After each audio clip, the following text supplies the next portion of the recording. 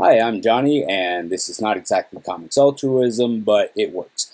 As I mentioned in the previous episode, I have to give a quick disclaimer that I did not go to school for this. I went to school to be a chef, not for English, not for writing, not for any of that stuff that's so important to comic book writing. But I did want to kind of maybe help anybody out who hasn't had time to think about the process as I have. Luckily, I have the kind of job that just gives me hours and hours to think about things. So with all that said, I have no idea if my methods are actually the way that other people write. I've read some interviews, I've listened to some interviews, but I don't really know whether or not it's the proper way. But I figure if this is how I do it, then chances are somebody else will have some use for my methods. Alright, so as I mentioned last time, you work on the characters at the same time as you're working on your outline. If you start your outline and say your arc is going to be 6 issues long, and you haven't figured out what your protagonist's motives are, or any of that stuff, when you start writing, that whole outline for the next 5 issues could be shot completely, because you didn't realize that the character who you have not gotten to know yet is actually motivated by something entirely different from what you had originally set out. So what you want to do is have a basic idea of what it is you're trying to express and how you're going to express it through certain characters. My little mini story that I have here, we're going 8 pages because it's nice and short. I can actually write it in front of you here in the course of however many episodes it takes. Anybody who's seen The Curse of Oak Island, well, if you haven't, maybe stop this and go watch an episode, or at least the intro to The Curse of Oak Island. What I'm doing with that is that it's going to be a little mini story, and it's going to be based loosely on that. I'm not going to be breaking any copyright. And it's going to tie in with the whole Sasquatch theme that we have going on, Chad LeDuc and I, for our Sasquatch comic. I'm hoping that maybe we can turn this into like a free PDF that we give to people who purchase our 2nd issue on Kickstarter, or maybe even the first, who knows.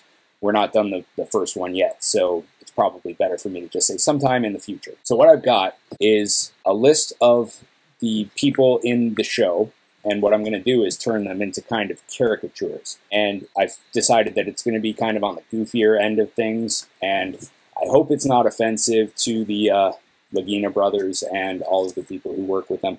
Nobody's going to be seeing this anyway. Alright, so here's my list. And as I mentioned last time, these recipe cards are essential. You can carry them with you, jot down notes. You can get one of those little notebooks or whatever. They're how you're going to remember the stuff that you've got going through your head. Stephen King said that he doesn't bother writing anything down because any idea that's good enough, he'll remember it, which is a great policy. However, it doesn't work for me because my memory is garbage. What I have here is a template for a character sheet. And as you can see, I've left enough room on the side here so that if I was to hand these off to Chad LeDuc, he could do sketches or whatever to figure out how he wants the character to appear. And I have all that stuff kind of set out here. The reason for a lot of these fields here is because I'm normally basing it on something that I come up with on my own. It's not based on reality like this thing is. So a lot of these I'm just going to forget about, but character name. Now I've decided to give every character from Curse of Oak Island a name that either rhymes with or resembles people that actually exist. So Mick Lagostina, in case you can't figure that out, that's Rick Lagina.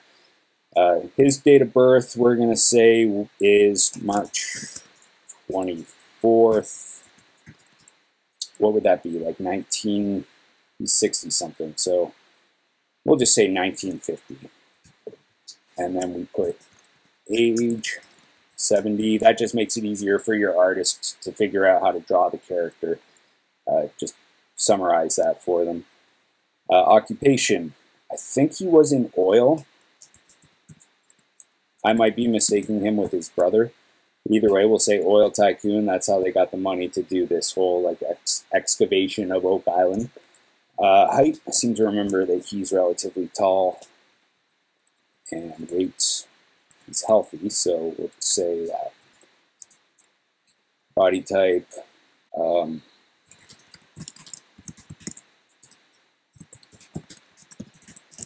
built like a former manual laborer who is now old. So his hair is dyed brown. He has longish. I kind of make some insinuations when I fill these things out. So like there is often a motivation for why people wear their hair the way that they do. And so that's one of those. Eye color doesn't matter, skin tone, gray tea. I'm choosing to make this character look like the actual guy looks. Naturally handsome with bifocals. I don't know if he actually wears bifocals. Bifocal glasses, wiry eyebrows to show intensity. That's basically true, right? Dresses. This is important too because everybody dresses with a certain motivation for why they dress the way they dress. Dresses distinguished, educated. The language doesn't have to be perfect here, like it can be flawed. All the next stuff doesn't really matter for what I'm doing here, but white, okay, American, birthplace, America, English. I don't think he speaks anything else. Yeah, the reason I have most of these fields here is because if I ever get into writing anything like sci-fi or fantasy or anything that's a little bit far out, I'm going to need to know all of this different stuff. Religion and beliefs, again, like if there happens to be like a cult in my next book or something, although I sort of allude to that in Sasquatch Klondike, whatever. We're just going to say that he is agnostic, humanitarian. And so for virtues, I'm also going to choose closer to reality here. He has an iron will and undying optimism. He's fastidious. This stuff matters more for you as the writer. That's why you need to set this stuff out now, is because it'll affect the way that you write these characters moving forward. Yeah, that's good enough. I'm just kind of writing a sketch out for you guys. Vices. He is ambitious to a fault. And he, I don't know the word I'm looking for here, but he doesn't know when to quit, which is simultaneously a good thing with the undying optimism. Doesn't work so well if 10 years from now he's still doing what he's doing and he hasn't made any more progress, which they're constantly making progress, whatever. Strengths. That kind of is summarized sort of in the virtues and vices. I suggest you copy these things out and make your own sort of template, because this has been essential in the writing of Sasquatch Klondike. Like I did 19 character sheets, and it kind of helped me to keep the characters straight, and it definitely helped Chad the Duke to keep the characters straight. Because 19 characters, I was writing for the entire arc, getting the characters set out, rather than just who we're introduced to in the first issue. Strengths, weaknesses, yeah, we're just going to leave all this because this is already running a little long. His fears, maybe we're just going to say he's afraid of Sasquatch.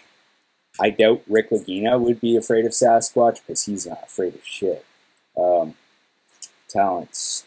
Yeah, let's just say he has a profound ability to absorb knowledge, which is true. He'll make references to stuff that they found like 7 years ago, and it just pops up and he'll just mention it.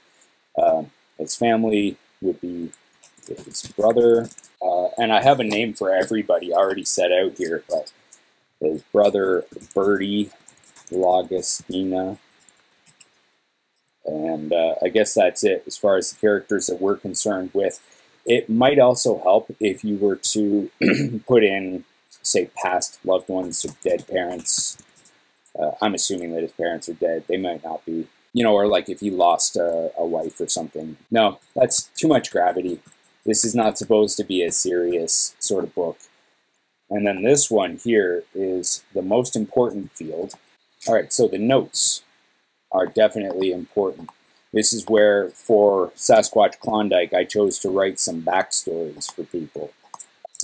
Mick was bullied in high school by the football stars and learned resiliency through the negative experiences and decided the best escape from these pricks was to develop his mind.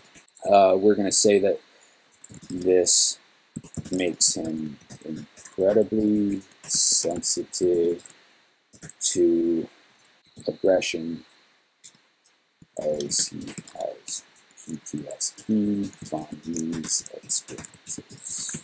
I do want to make it readable, something that could immerse him in the character a little bit more.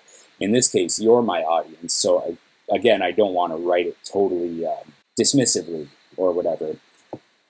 He has PSD from these. Yeah, he has PTSD. His appreciation for his current mode of existence is exceptional. This contributes to his undying optimism and fresh perspectives on greed. Because he's not really doing his thing out of greed, he's doing it out of the wonderment of history and of archaeology and all that stuff, and just the legend and the lore of it all. So, fresh perspectives on greed versus exploration, because they're not one and the same. That's good enough for now. So that is what we call a full character sheet, even though I didn't really finish it off. I've got 2, 4, 6, 8, 10, 12 characters that I have to write up. It's only an 8-page story, so I might cut some of these. That's another reason why you want to write out these character sheets before you've actually written out your outline, or in the process of writing out your outline. Because you never know, you might write a character into your outline that you realize you have to cut because you just simply don't have space. And I ran into that in issue number 1, I think, of Sasquatch Klondike. I've written 2 of them, 2.5 of them so far. And that's a problem that I ran into. So definitely you want to juggle between outline, character development, outline, character development. All right, so that'll be it for today. Just giving you a quick example of how I write characters. All right, enjoy writing. Bye.